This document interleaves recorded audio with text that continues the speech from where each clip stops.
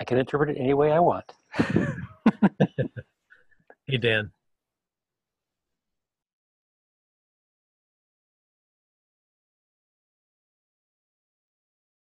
Into the mute. Sorry. That did clear everything up. Sorry about that. I needed to cycle.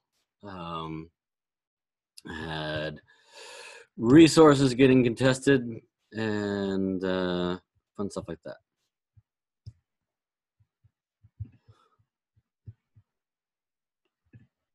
All right, so since I haven't had time to bug folks, did everyone already sign up for Scribe? No.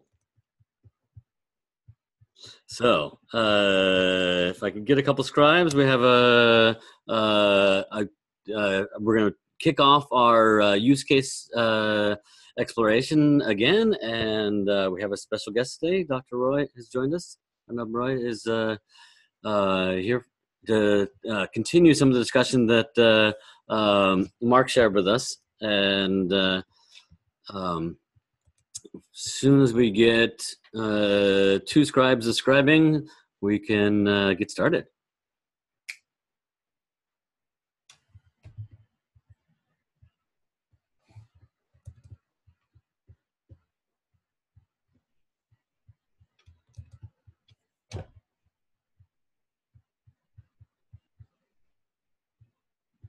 I can be one of them. That's Mark. Great. Thank you, Mark.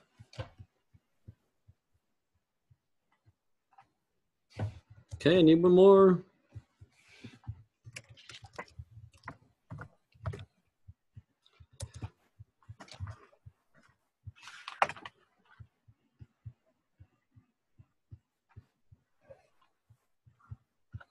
Anyone else want to join Mark and capture notes today?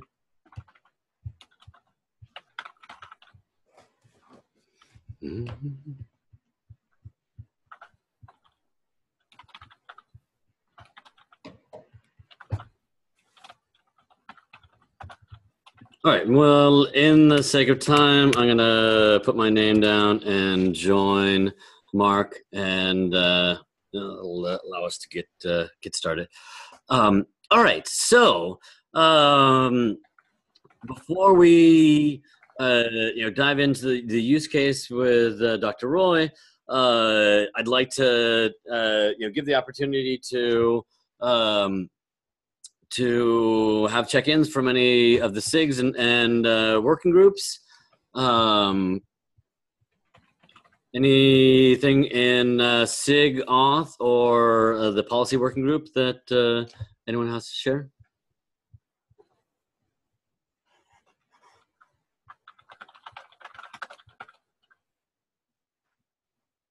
Okay. So, Mark, maybe you could introduce Dr. Roy and connect the dots from the discussion that you shared with us and what we have today. Sure, be glad to do that. Awesome, thank you. The NIST Big Data Working Group has been cranking along since this summer of 2013. This is not a standards body per se. The output is 3 technical reports, of which we've produced 1. Another one is in review at NIST. It'll probably come out in the next 5 or 6 weeks, maybe before that. We haven't got around to publishing our papers, but we're working on that, aren't we, Arnab? Arnab and I co-chair the security and privacy subgroup of that Big Data Working Group. And in that role, Arnab is the primary guy that covers all the crypto aspects of that.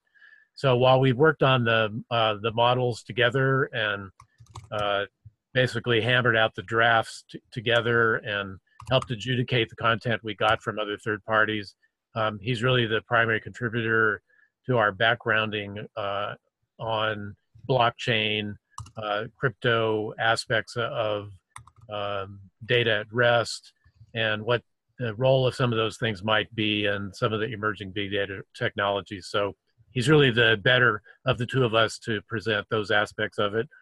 He also had some experience previously in the cloud security group. Maybe you'll want to mention that, Arnab, when you kick that off. Over to you, buddy. Thanks, Mark. Can you hear me? Yeah, Yep. thank you. Okay. So I really got scared when you said the use cases, because what I'm going to talk about is not as much a use case, but an overview of the document that we are going to talk about. Is that okay? That's great. For us, we're considering the ingest that we're doing and gaining understanding of what's going on in the ecosystems.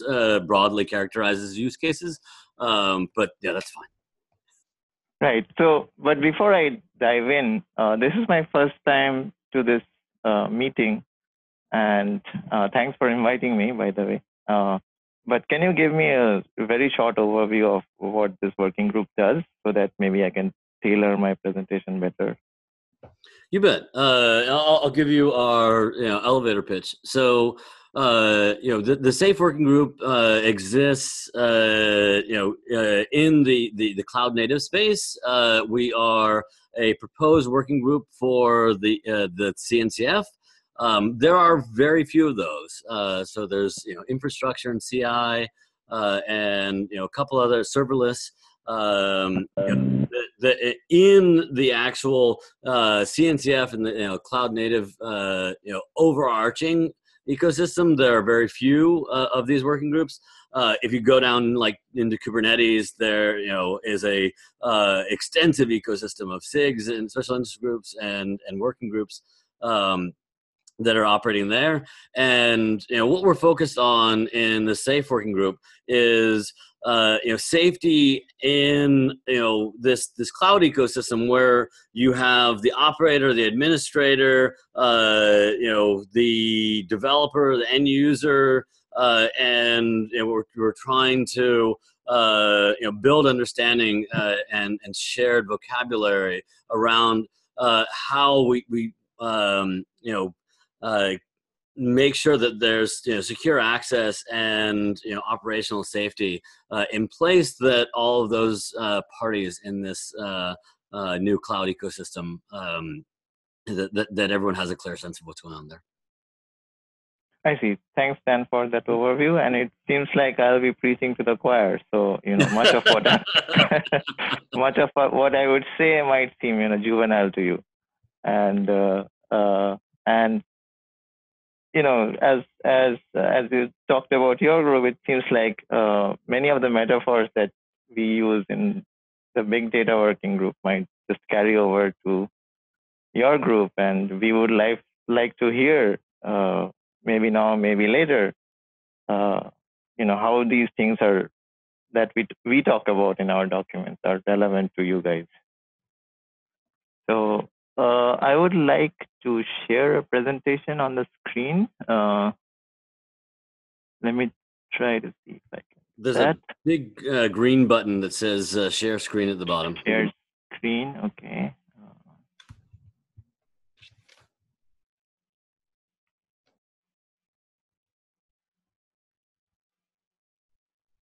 Okay, can you see this? Looks good.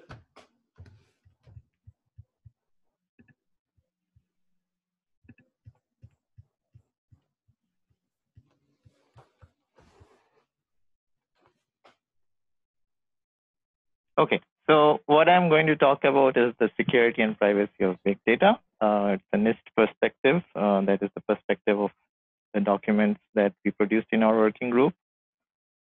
And Mark has contributed a lot to this document. So we started off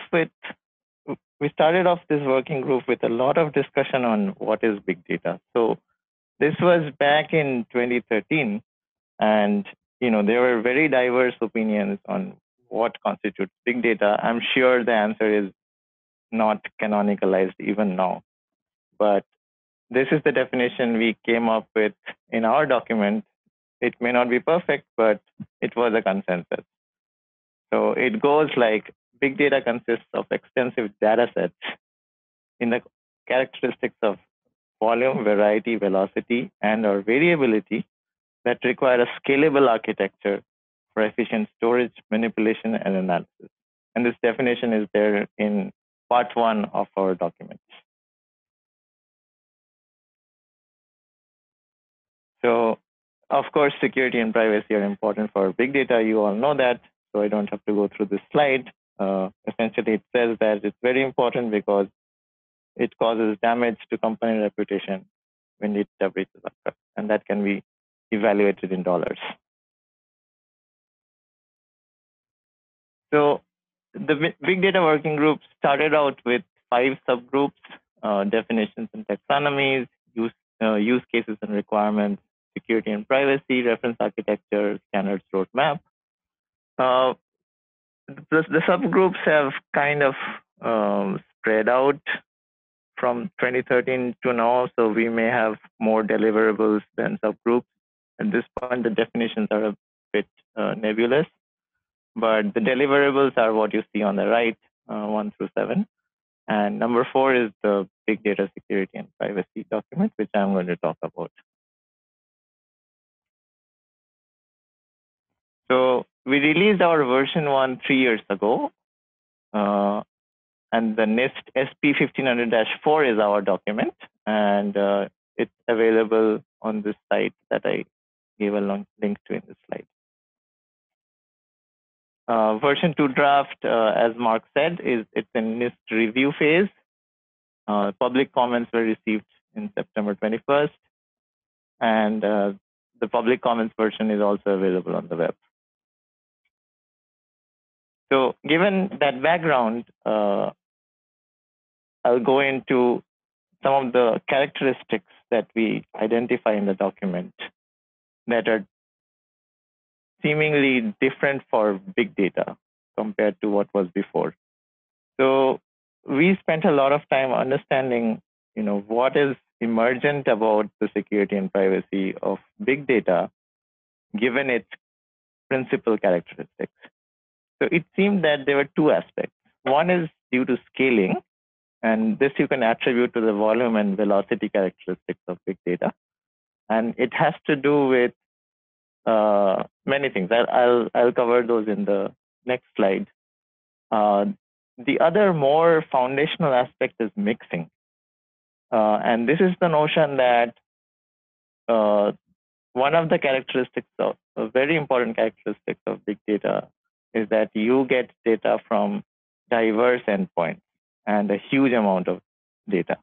And some of that data may not be completely accurate as well. So you get this mixing characteristics, which can be attributed loosely to the variety and veracity characteristics of big data. And that causes emergent problems for security and privacy. So to go into some amount of detail, so on the left is what are different due to scaling, on the right, what are different due to mixing.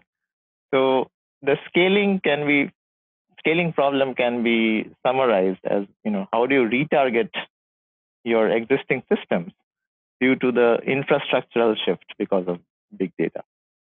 So the infrastructural shift is due to various things like distributed computing platforms like Hadoop, non-relational data stores, etc. So paradigm shifts in infrastructural thinking is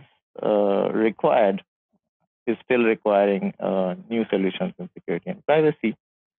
The other is a more foundational aspect, the mixing aspect. And here the problem is to control the visibility of data while enabling utility. So what is this about? So here the principal questions are, how do you balance privacy and utility? So you get a lot of data, and to be useful, all that data needs to be used. But then you also run into these privacy aspects where you combine different sorts of data about different individuals, and you get a bigger picture that may not be quite apparent from individual data sets alone. How do you enable analytics and governance on encrypted data? And then finally, how do you reconcile authentication and anonymity, which on the face of it seem to be at conflict? So these aspects are all described in section 2 of our document. We then go into some amount of depth regarding how do you characterize different different security and privacy aspects that arise due to these principal aspects of big data. So there were 5 V words that were identified: volume, velocity, variety, veracity, volatility. And what I give in this slide and the next one are examples of security and privacy concerns that arise especially due to each of these characteristics. So for example, the variety characteristic of big data is apparent, where traditional encryption schemes, which render data into a random collection of bits, that hinders organization of data based on semantics. Then volume of big data requires that you store them in multi-tiered data storages. So that is a lot of back and forth of data between different storages, and all of this communication requires threat models to identify, is the communication secure or not? Is the data being handled properly or not? So these are complex and evolving issues. And then the velocity aspect is that is the retargeting that I talked about. So data is coming at a very fast pace. How do you retarget traditional security mechanisms to support this? So veracity has to do with provenance, as Mark talked about last time. So this is keeping track and ensuring integrity of the ownership, source, and other metadata of individual data. And how do you take care of that given the complex movement of data between nodes, entities, and geographical boundaries? Volatility of data is another big aspect. So indefinitely persistent data requires evolving S&P considerations because the ownership may change, mergers and acquisitions, and so on. Like who takes ownership and responsibility of keeping the data safe?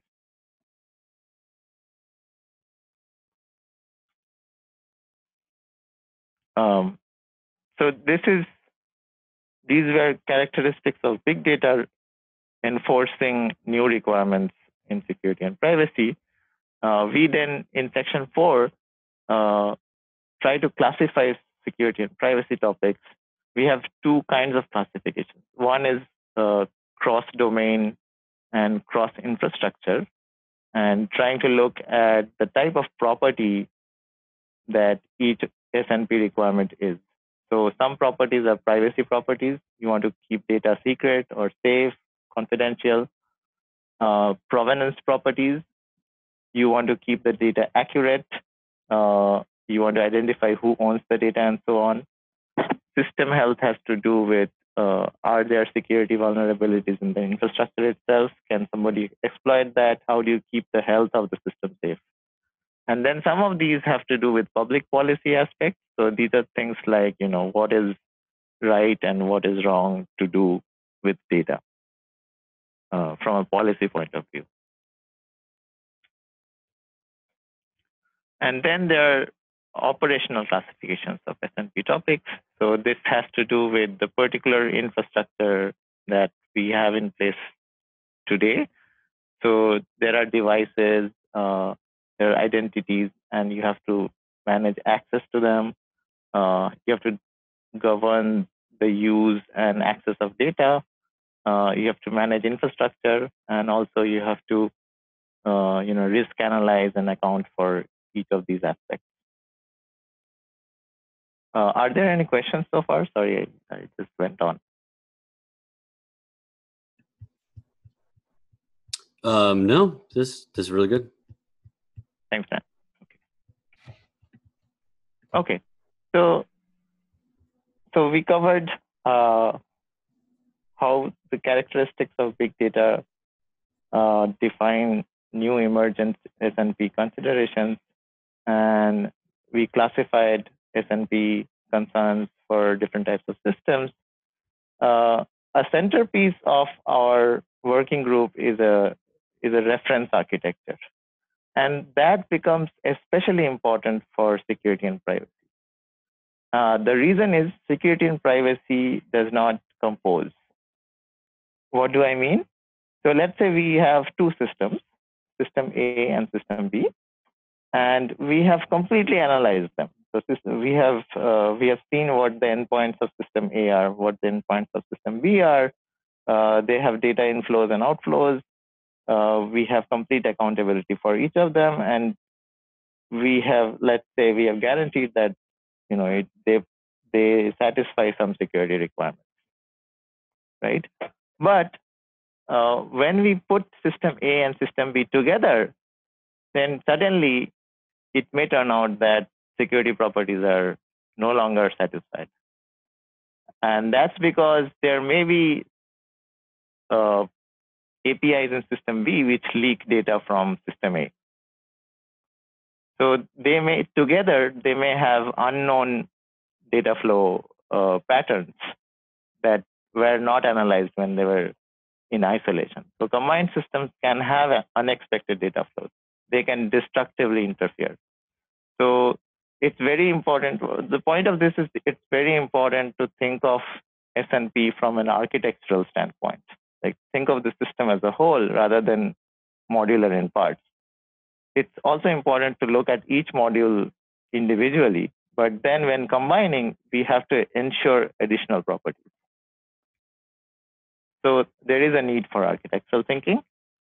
And that's where it becomes important that we refer to this NIST big data reference architecture. So Mark might have already talked about this, but this is also described in one of the documents in our working group. I think it's number 6. And it conceptualizes big data systems as these boxes. We have data providers and data consumers. There is an application provider which sits in the middle of that, and it provides different collection and access capabilities. The framework provider is the underlying infrastructure which gives processing and platforms and infrastructures. And there is a system orchestrator at the top who is orchestrating all this movement. And you can see that there is a security and privacy fabric all around the system. So what does that meant to signify? It signifies that this fabric is all around the system, and you cannot think of it in isolation. So we have to think of security and privacy at each of the interfaces between the boxes, as well as internally to the boxes. So that's what we at least preliminarily did in the version of 1 of our document. In section 5 of the document, you can find some of the security aspects that we talked about. Like, for example, in the interface between data provider and application provider, you have to do endpoint input validation. On the other end, going from big data application provider to data consumer, there's concerns about privacy preserving data analytics and dissemination. In the framework provider, you have need for key management, securing data storage, and transaction logs, and so on. And in section 3 of our document, we also talk about a bunch of use cases. That's right. I have a question on architecture before you move on to the next section. Yeah, sure. So it's a bit of a meta question. My apologies. So when you were saying reference architecture, did you the group there go and actually build this out, or just laid out sort of the architectural definition of what a typical system it looks like? So a combination of both. So this was a lot of discussions actually. It consumed a year and a half, I would say. So we started with a lot of existing architectures. Like there was an architecture from IBM, there was an architecture from other places. We actually have a document in our working group that goes through each of these proprietary or public architectures. Nice. And then the group sifted through those architectures, saw what were the principal characteristics that we were looking for, and this is the architecture that evolved out of all those discussions. So it took a lot of time to evolve. Right. Yeah, it had been evolving even till like last year. So I don't think we have changed it in the last year, but that's what the amount of evolution that it went through. Got it. And so what did you end up doing in terms of the technical code part of this? What I'm sorry, I did not get your question. Sorry. So the code component, what purpose does that end up serving for your group? The reference architecture itself. So we try to describe everything with respect to the reference architecture, even in the security and privacy document. Mm-hmm. So we try to identify how each of our concepts, each of our classifications, each of the technologies that we identify, how do they fit into the reference architecture? So that's why it constitutes a linkage piece, an arbitration point, which defines how we go through the document. Great. The reason why I'm asking is, this is an area where we sort of kind of backed away from going down this path, just because taking and coalescing all those things across the cloud ecosystem seemed daunting and possibly impractical. So, I mean, good context that, it does take an incredible amount of time to go and, capture and distill that down. Yeah, I understand your point. So Cloud Security Alliance had this huge reference architecture with like 300 boxes, right? Well, so, but what we opted for, one of the reasons is big data systems are so diverse. Mm-hmm. It's not as homogeneous an entity as a cloud. Right. So when we describe big data systems, big data systems are everywhere. You have healthcare, you have fundamental physics, you have aviation, you have transportation, you have so many use cases, and each of those use cases can identify at least something that may not fit readily into this architecture, but it is actually one of the reasons why our reference architecture is so succinct instead of going into 300 little pieces of details. Right. Makes sense. Because it has to homogenize an inherently inhomogeneous collection of use cases. Right. Great. Thank you for sharing. Sure. Okay, so we collected all these use cases. Many of these are actually from Mark, and he might have talked about some of these. But overall, there were like 5 big buckets: retail marketing, healthcare, cybersecurity, government, and industrial big data.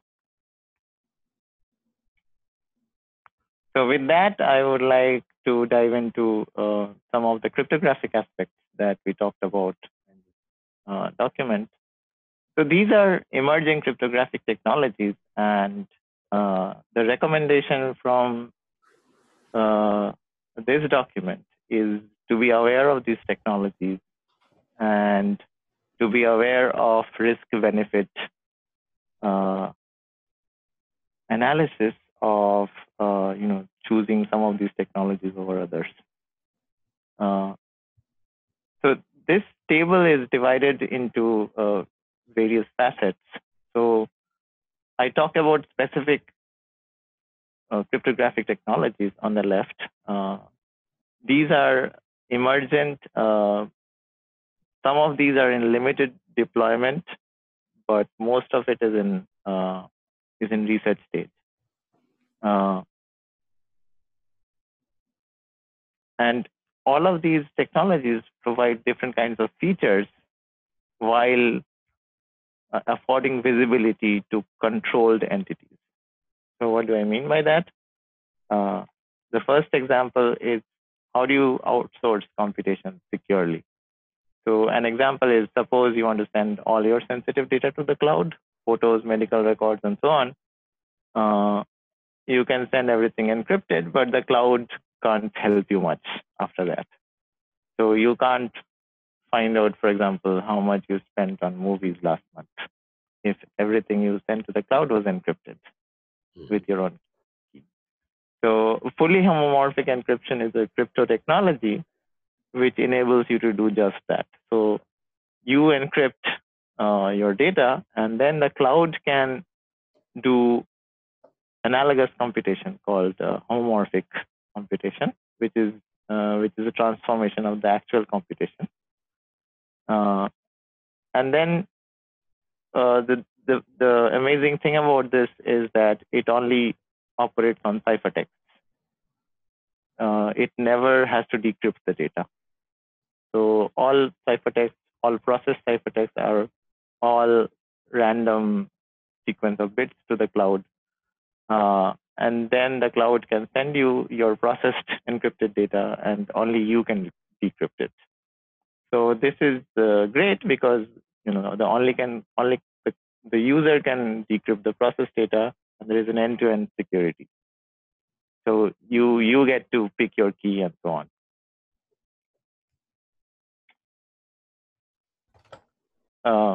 We can also control visibility, like who we give access to based on encryption technology. So this is traditionally done by role-based access control or some other types of access control by systems like operating systems and virtual machines. So these usually restrict access to data, but the data is still in plain text. So in particular, if you hack the system, you get access to the data. And when you want to send the data in transit, then the security is kind of ad hoc, depends on system to system. So now the question we ask is, can we encrypt it in such a way that we do not have to go through all this? So decryption is only possible by entities allowed by the policy. So this is kind of, technologically enforced rather than system enforced. Well, of course, you can hack keys, but this is a much smaller attack surface. So a key can be a few kilobytes, and you can have very special protective mechanisms to protect small keys rather than gigabytes of data. And then encrypted data can be moved around as well as kept at rest. The handling is uniform. So many of you might already know examples of this. So the starting point is public key encryption. So how public key encryption works is that there is a certificate authority. It signs certificates of public key, and then you can show. Let's say Alice and Bob are trying to communicate. Then Bob can show his signed certificate of public key. Then Alice can use that public key to encrypt data, and only Bob can decrypt it. So this is just a plain public key encryption. Going one level higher, there's something called identity-based encryption. So here the idea is that there is no signed certificate of public key. You can just use the identity of some person, and there is a master public key, just one master public key, and you just use that master public key and the identity of the person you want to encrypt to, and that's all you need to encrypt your data. Any other person cannot, even using the same master public key, cannot decrypt your data. So in this scenario, Alice can use the master public key and just the identities, like maybe email address of Bob or George, to encrypt the data.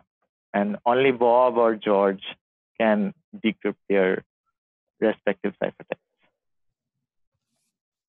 So taking this to the extreme, we have policy-based encryption. So here the policy can be a complex predicate, so which is indicated as pi here. So this is one simple scenario where there is a hospital, and let's say somebody can see a patient's data only if he or she is a doctor or a nurse who also works in the ICU. So this is a more complex policy predicate than just identification.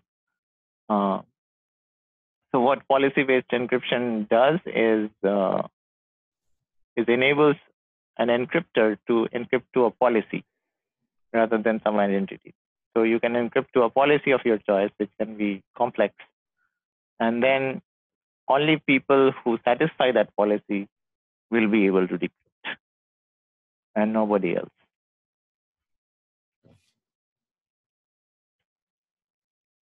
Finally, we also talk about blockchain. So we avoid the financial aspects of blockchain in this document. So we don't know how important that is, but there are many technological aspects of blockchain which can be very useful in the security and privacy space, especially things like asset and ownership management, transaction logging for audit and transparency, bidding for auctions and contract management, and so on.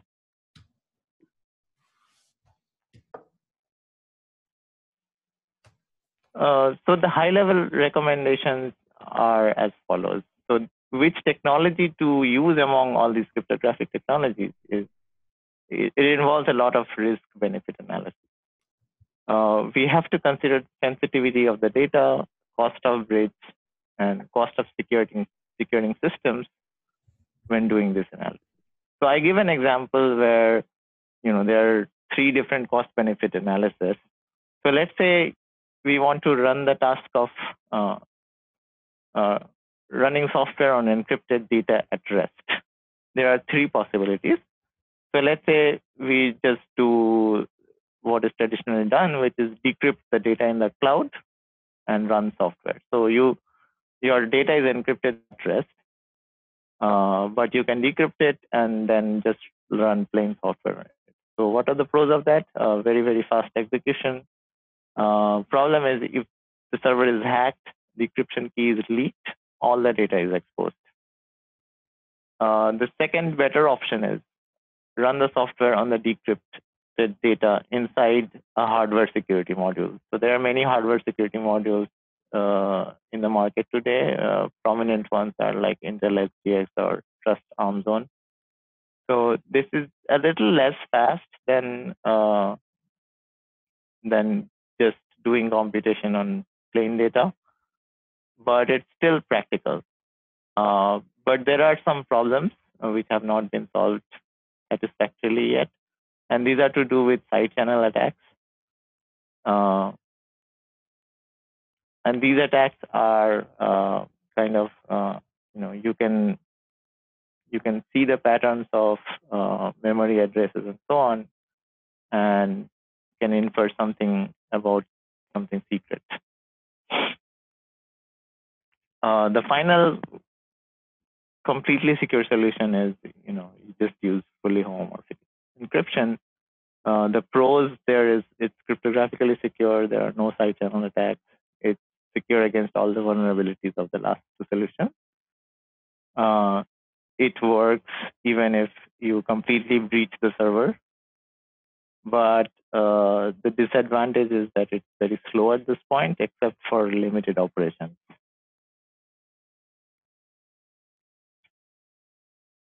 Well, so just to conclude, there are 4 things that I want to take you away. Think of security and privacy at the time of architecting the overall system, and not as an afterthought, which is the way many systems are designed today, unfortunately.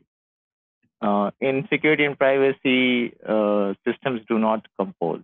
So you have to reanalyze security and privacy when you add new features or join new systems. There's a lot of cryptography that is emergent. You just have to stay tuned and patient at this point, but it will enable many remarkable operations in the future. And finally, it's very important to read this document. And we hope that you have feedback for us that's useful. We should be able to document that. Thank you.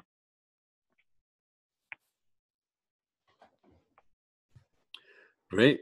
Thank you, Dr. Roy. So I'd like to open the floor to any questions, a request, either to yourself, Dr. Roy, or Mark. It'd be fantastic if in the meeting notes we could link to not only Dr. Roy's presentation, but if we could provide links to the documents. I believe, Mark, you touched on some of these in the issues in our GitHub repo. But for those that are following along, if we can point them to a way to go deeper in this, that'd be fantastic. Yeah, I have a question about a combination of data and the way that changes the access control, right? We see both that you can, by combination, you can de-anonymize data, so data that was previously anonymized and that maybe doesn't need strong access control, suddenly by combining that, you have the need for stronger access control, and also the reverse, where you have data that gets aggregated, so the access control doesn't have to be as secure, right? Was there any thought on that in your Right. So we touched on this in the variety aspects of big data requiring new thoughts on architecting secure systems. And you bring up a very good point where architectural thinking is very, very necessary, not only at the level of a single organization, but as a whole of what is going on throughout the internet. Because as you said, you can aggregate data from various endpoints, and suddenly you have a much clearer picture of sensitive data than before. So it's unclear at this point, like how you can. So technologies like differential privacy, they have a privacy budget, which is that you always leak some amount of information, even if you aggregate.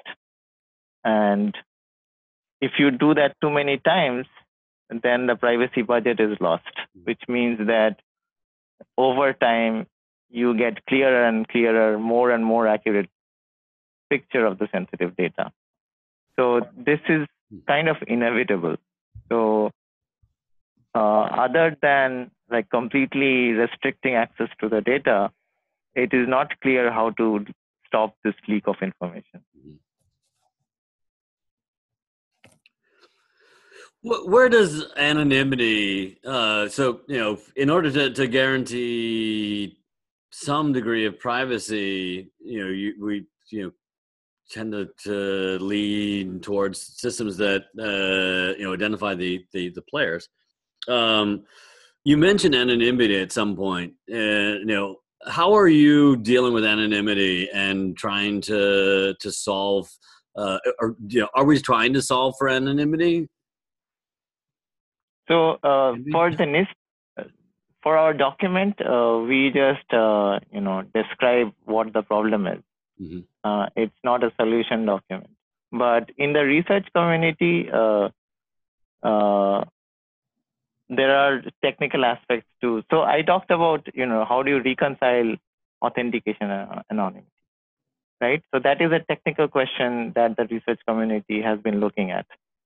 So there are primitives called group signatures, for example. What does group signature mean? It means that you have a group of people and anybody can sign a message, but you won't know who signed it. So you can still authenticate that person, but you will not know beyond the group structure who that person is or entity is. So you could say, give them the same signing key, right? But that is not desirable because later on there might be an arbitration process where you want some amount of non-repudiation. You want to hold that person responsible if a legal case comes up, for example. Right. So that's why this kind of primitive is far more sophisticated than just giving out the same signature keys to everybody. So this system, in fact, allocates a trusted arbiter who has some more information so that he can look at the signature and identify who signed it. But without going through this arbiter, nobody can find out who signed. So that is one of the technologies that addresses reconciling authentication and anonymity. And you can think of it as in an IoT context as well. Like there are different IoT devices. You don't want to specifically pinpoint which device it came from. Maybe that's very personal. Right. But if there is a glass breaking scenario, you want to know. Mm-hmm. Yeah, the concept of trusted arbiter, I think, will come in handy, as we model things out. Yeah. Mm-hmm. Yeah, one of the approaches that that came up, and as Arnab said, we don't really get very prescriptive, but we talk about trying to treat PII, and what PII is varies depending on the domain. It could be a floating point number depending on the scenario, right?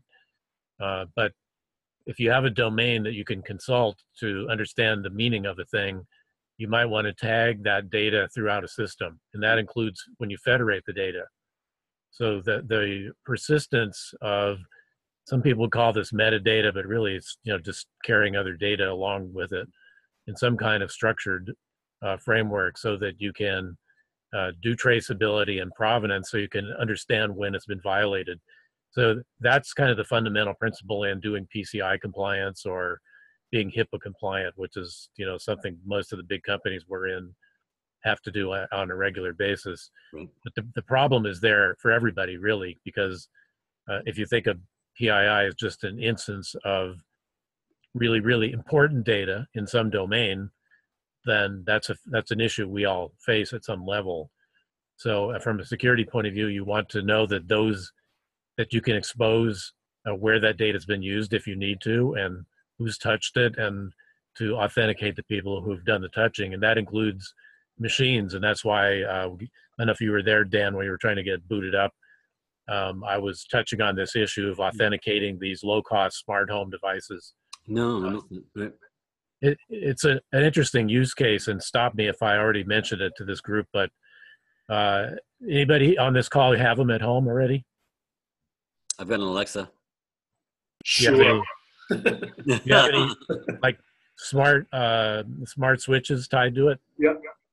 So the smart switches are mostly going to cloud services overseas, written by who knows who. In fact, the error messages that come back are in Chinese.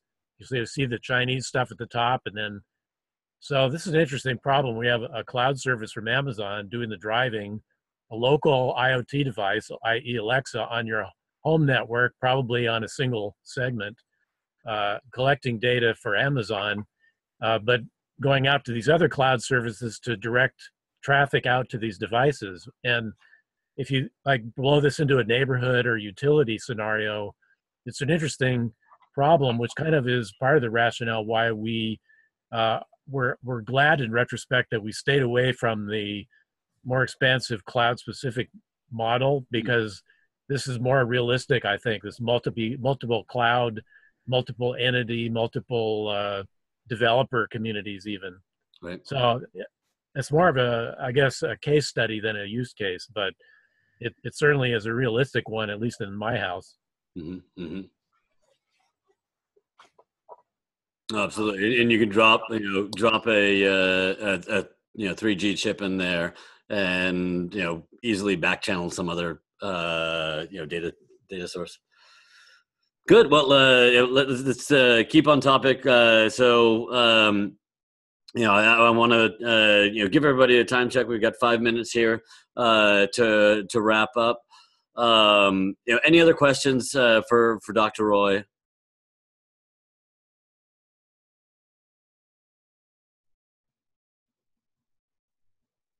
All right. So thank you, Dr. Roy, for sharing. That this has been insightful.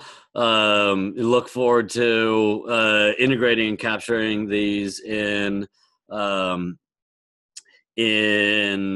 notes. And Mark, I added to my rolling agenda a check-in from the NIST Big Data Working Group.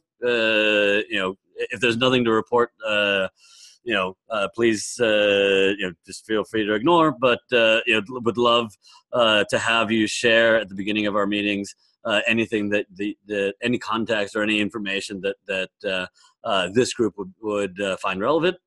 I really appreciate the perspectives that you're bringing. Sure. That just let me do that since you invited me, and I'll make it short in light of our time. I introduced, this was me dominating the last conversation we had in that group. We were trying to understand how to do traceability for ethical requirements that are put out in organizations. And it's a big data problem because often these things are authored by people outside the organization, or inside it who the developers are not connected to. So to some extent, it's a traceability challenge. It's also a problem of where do the natural language artifacts belong, and what do you do with them in the architecture of the systems you're building. So whether it's a cloud native issue, it's certainly one that we're wrestling with. And if you think about some of the uses for algorithms that are being contemplated or have already been deployed, sooner or later we're all going to be in the position of having to explain algorithms and why they are recommending one thing or another to users. And so we're trying to figure out what the implications of all that are and if we can make any contributions. Nice. Yeah, that's a big area that I'm happy to hear you're trying to get out in front of because not a lot of folks are getting out in front of that, and that's barreling forward. I'm afraid I'm going to be in the position of that poor Volkswagen engineer who ended up getting blamed for it all. Right. Exactly. Yeah, that's the it's a great perspective of how that ends up playing out, and the individuals that get the real hit for bigger decisions like that. So coming up, I've got Jerry, who unfortunately couldn't join us today. She had a sick kid to take care of. Is going to be joining us for an overview of some of the security infrastructure that she's been working on at CyberArk that overlaps the Kubernetes and Cloud Foundry deployments of cloud native infrastructure. So looking forward to that. I think next week we'll have ADP lined up. And then June 1st, I am canceling the meeting. I'm going to be on the road and in Berlin. So in a couple of weeks, we'll give you a Friday off to enjoy Friday things. All right. Thanks, everybody. Thanks for joining us. See you next week. Be well, everybody. Thank you. Bye. Take care. Thank you.